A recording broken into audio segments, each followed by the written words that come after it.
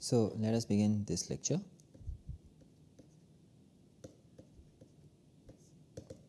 So in this lecture we will prove Urysohn's lemma, which is a rather amazing result, as you will see.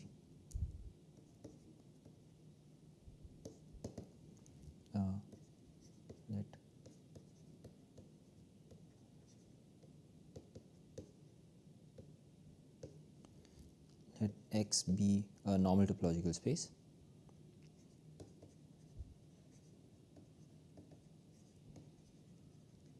So recall what normal meant. It just means that given any two disjoint closed subsets, we can separate them by disjoint open subsets.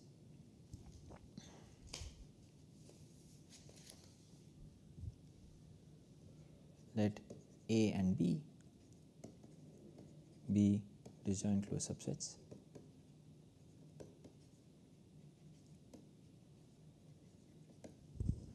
Then there is a continuous function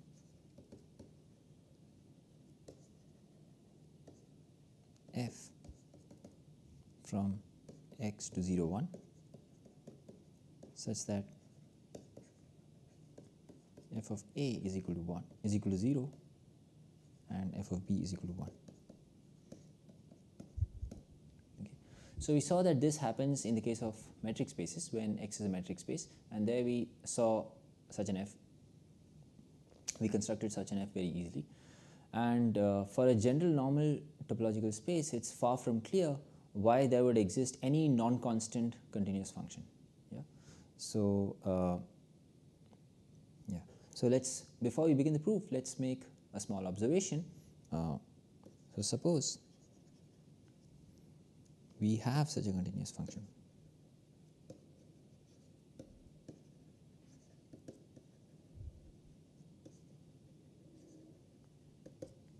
Right, f from x to 0, 1 with f of A is equal to 0 and f of B is equal to 1.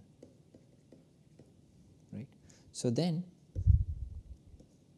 for each q in 0, 1 intersected rationals,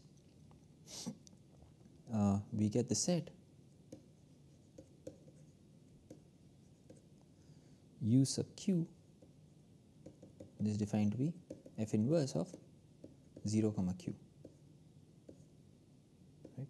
This is an open subset of X.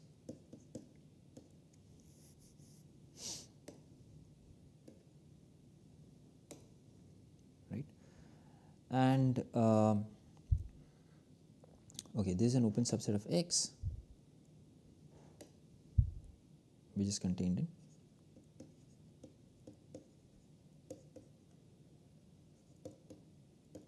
X minus B. Because it cannot contain any point of B, because all points of B go to 1. So if it contained any point of B, that would mean that the image of this u of q would contain 1, but that's not possible because the image of u of q is contained in this interval 0 comma q. Okay, and also note that if q1 is strictly less than q2 and these are rational numbers in this interval, this half open interval, then obviously uq1 is contained in uq2. Right. Moreover, we will also have f of uq1 closure, which is contained in f of uq1 closure. So f of uq1 is contained in 0 q1. This implies f of uq1 closure is contained in 0 q1, which is contained in 0 q2.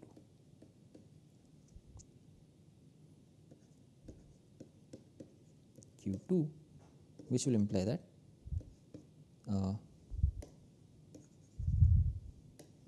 uq1 closure is contained in uq2, right? So thus, so what we conclude is, if q1 is strictly less than q2 and both q1 q2 are in this interval, then we have uq1 is contained in uq1 closure is contained in uq2, right?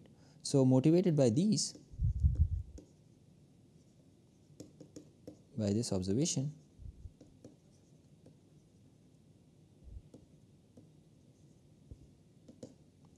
to prove the theorem,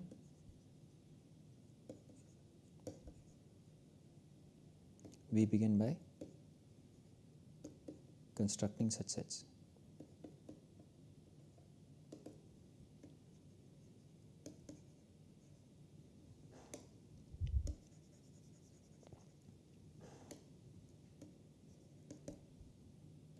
Okay, so this was a remark, and now let's begin the proof of Uryson's lemma.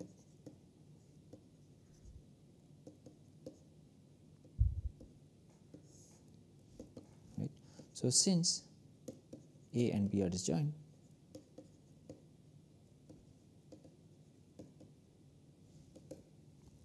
closed subsets, so this implies that A is contained in x minus b, and we define this to be u1. This is an open subset. Okay, so using the lemma proved in the previous class, proved in the previous lecture,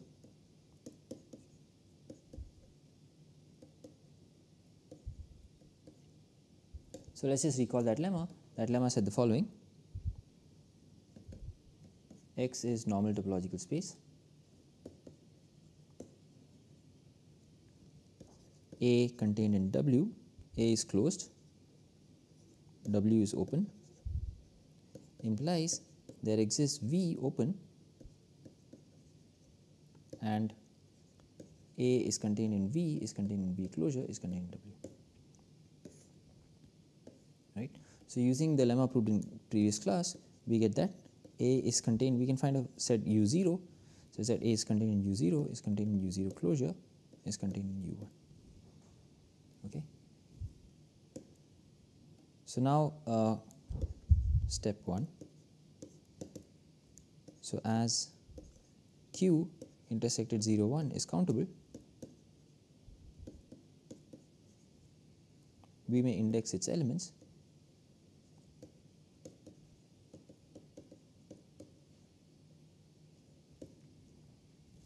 using the set of natural numbers.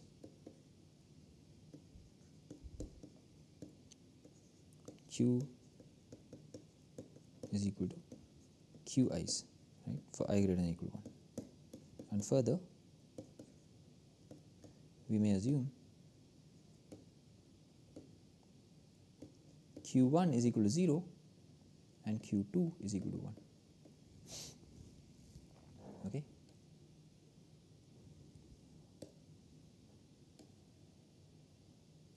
So we have defined uq1, which is u0, and uq2, which is u1. Right. So inductively, we will define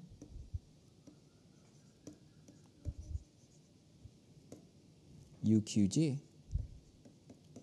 for each j greater than or equal to 3. Right. So let's do this. So let's assume that we have defined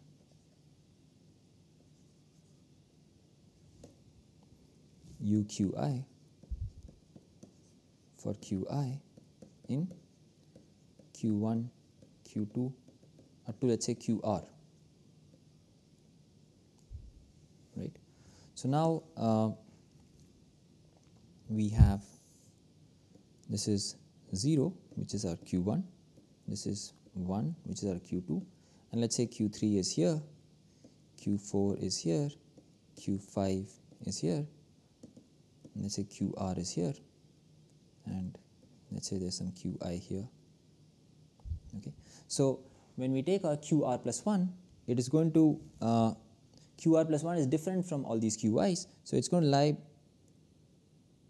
QR plus 1 between two of these. Okay.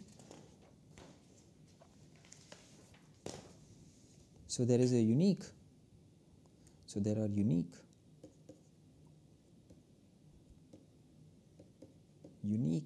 I comma j such that QR plus 1 lies between Qi and Qj, right. So take UQR plus 1 to be an open subset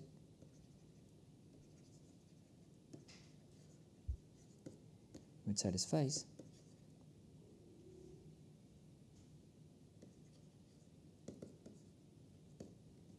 UQI is contained in UQI closure is contained in UQR plus 1 is contained in UQR plus 1 closure is contained in UQJ. Yeah. So we can do this using the lemma. We can do this using the lemma. So I should have said here that assume that we have defined UQI such that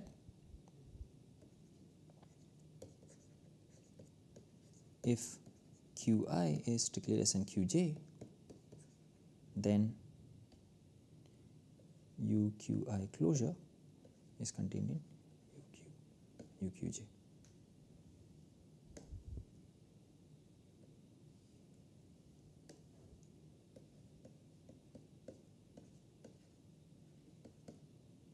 Right. So because we have inductively, so this is true for r equal to 2, yeah, and so we proceed like this. So note that for we have this inclusion because of our hypothesis, and then using the lemma we can find a QR plus 1 which satisfies this. Okay. So proceeding in this way,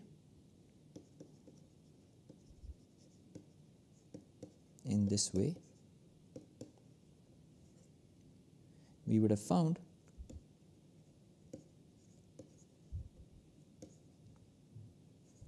sets, open subsets, open sets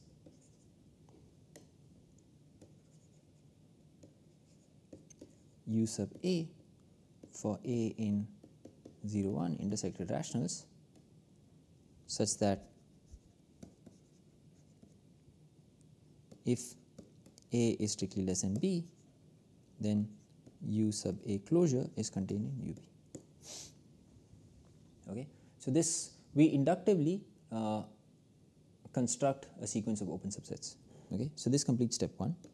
Step 2 is for P strictly less than 0, define UP to be empty, right, and for P strictly greater than 1, define UP to be X,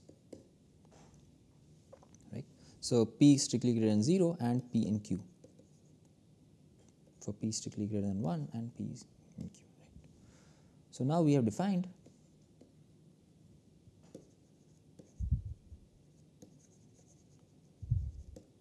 for all rationals open sets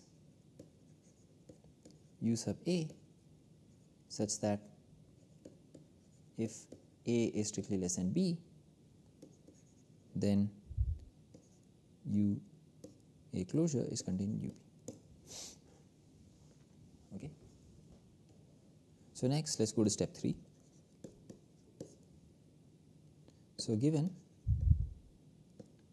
an X in X denote by S sub x to be those rationals such that x is in UP.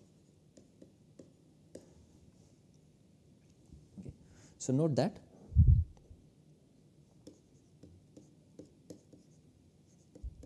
if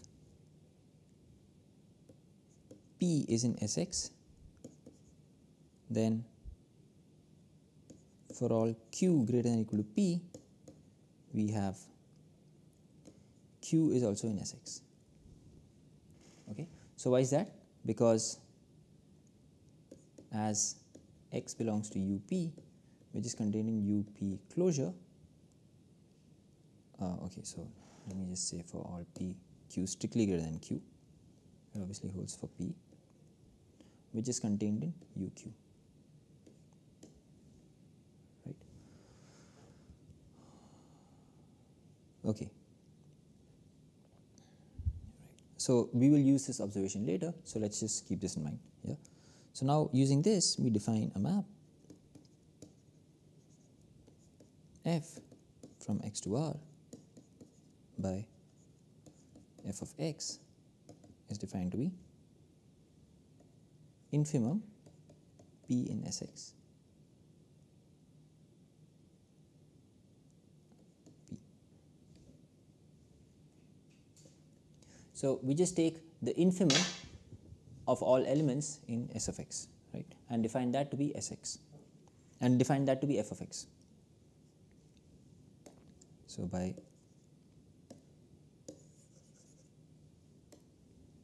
define a map. Okay.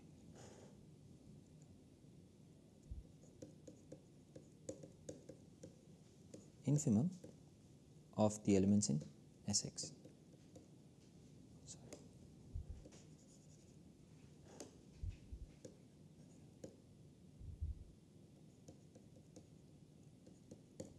Right. Or in other words, the infimum of elements in Sx.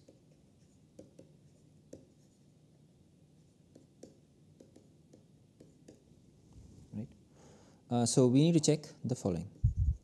So this is our candidate for the function, and we need to check the following.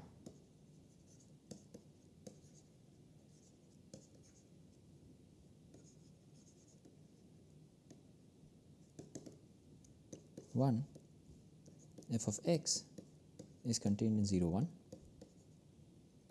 2, f of a is equal to 0. 3, f of b is equal to 1. And 4, f is continuous. So let's check these one by one. So let's prove 1. So let x in x, if a is in q and a is strictly less than 0, then recall that we defined that u sub a is empty, right.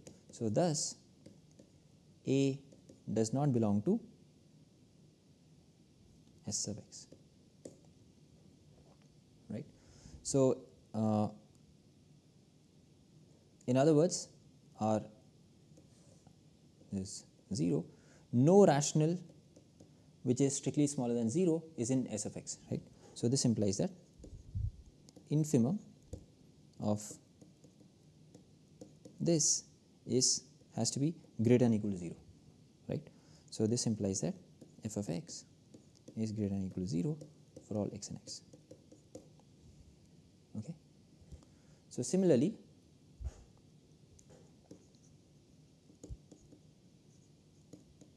if a is in q and a is strictly greater than 1, then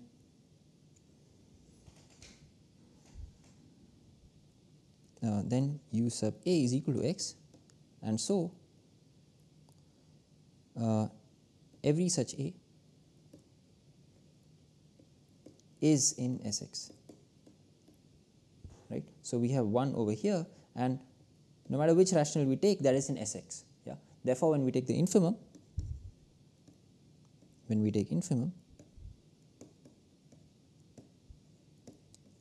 every rational which is larger than 1 is in Sx. So when we take the infimum, this implies that the infimum is less than or equal to 1. Okay. So this shows that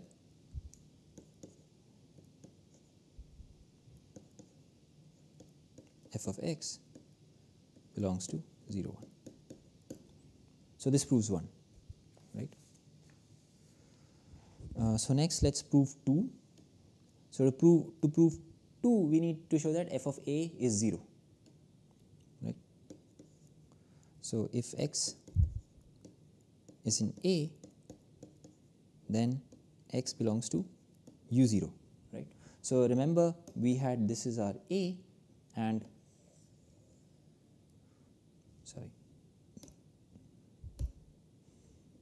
this is a, and this is b, and the complement of b was defined to be u sub 1, and inside that we chose u sub 0, which contains a, such that its closure is also contained inside u sub 1, right? Then if x is in a, so we have x belongs to u0, so this implies that 0 belongs to Sx, right? But now we know that the infimum cannot be less than or equal to 0, right? So thus f of x is less than or equal to 0, right?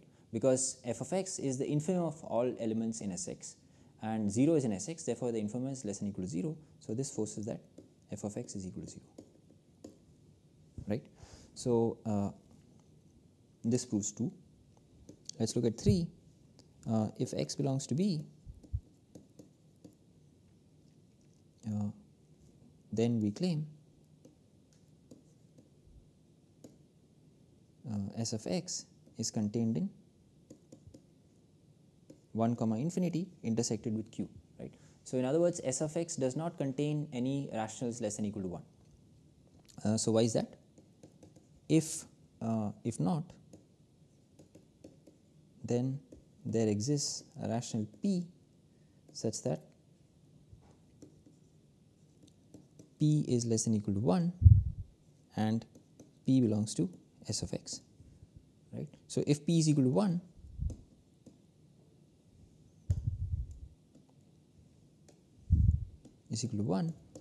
then we get 1 belongs to s of x, which implies x belongs to u1, but u1 is by definition x minus b, right, which is not possible.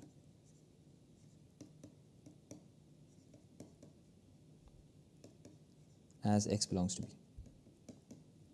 right? So thus p is strictly less than 1, right? So in this case we have up closure is contained in u1, right? And so again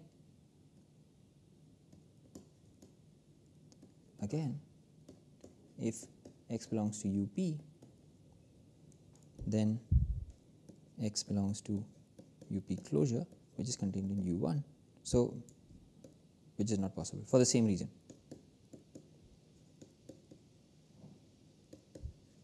right?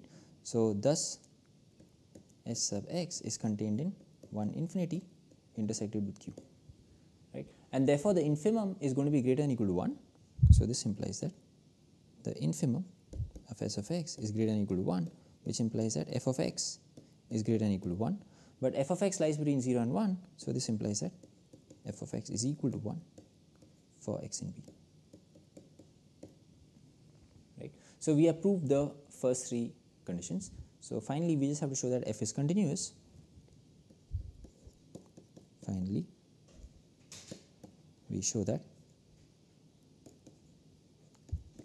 f is continuous, right? So it suffices to show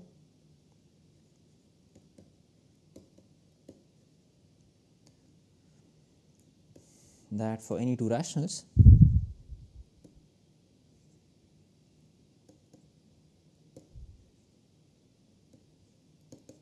c comma d, with C strictly less than D, the set F inverse C comma D is open in X, right? Because intervals of this type C comma D with C strictly less than D and both of them rational form a basis for the topology on the interval 0 1, right? So therefore we will show that for any two rational C and D, this set is open, right? So suppose X belongs to F inverse of C comma D. Okay, so then choose rationals P and Q such that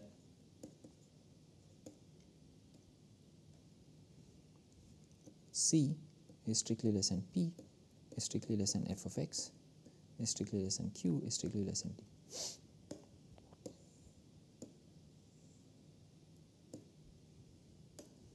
Right? So we will show that. So we will show two things. One, X is in UQ minus UP closure, and 2, UQ minus UP closure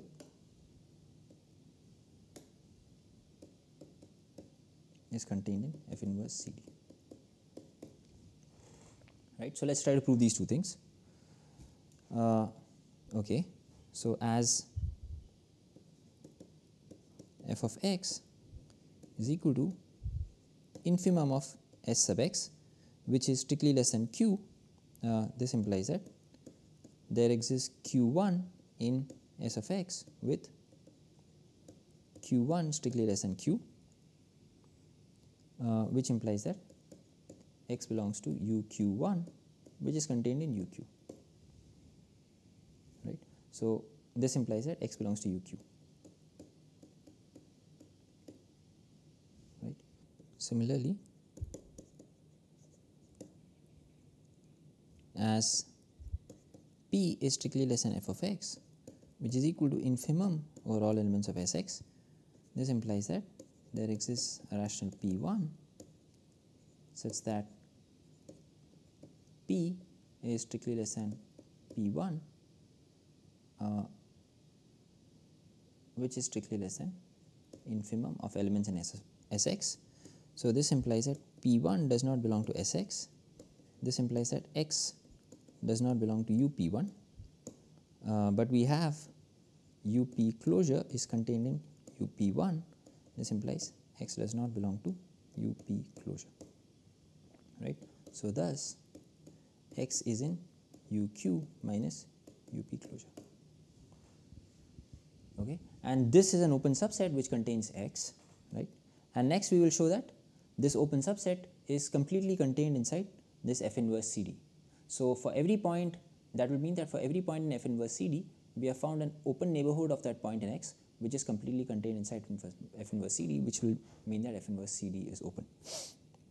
So next let us prove that UP minus UQ bar is contained in F inverse CD. So let's take if Y belongs to UQ minus UP bar, this implies that Y belongs to UQ, which implies that Q belongs to S sub Y, which implies that, so Q is in S sub Y, therefore when we take F of X, which is equal to infimum of elements in S sub Y, this is going to be less than or equal to Q, right. So similarly,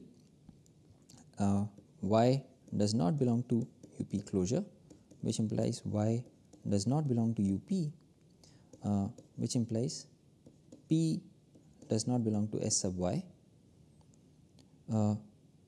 So what this means is that, so we have P here, right. So so if S sub Y contained anything which is any Q which lies over here, then recall that, okay, so let me call this P prime. If S sub Y contained some P prime which is strictly less than P, then recall what we have proved here, we had seen here, right. So since S sub y would contain, since S sub y contains p prime, it would contain all rationals which are larger than p prime. In particular, it will also contain p. So using this property of S sub y, right. So therefore, it will follow that S sub y, it does not contain any p prime which is smaller than p. That means S sub y is completely contained in this region, right, which means that infimum of S sub y, which is equal to f of y, is going to be greater than or equal to p, right. So thus we have proved that if y belongs to uq minus up closure, this implies f of y, sorry, this should have been f of y, f of y lies between p and q, right. So this implies that uq minus up closure is contained in f inverse of c comma d, right. So this proves that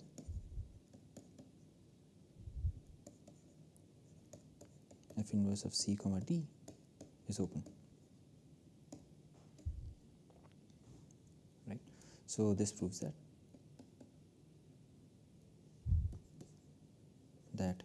f is continuous,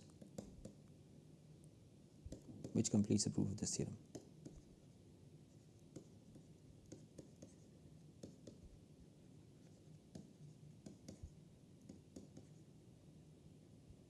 Right.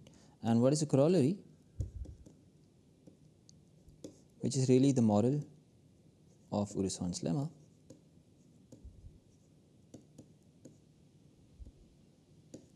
Is that on a normal topological space,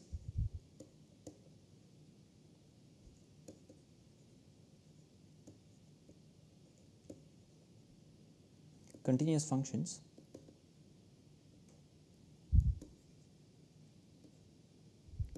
separate disjoint closed subsets.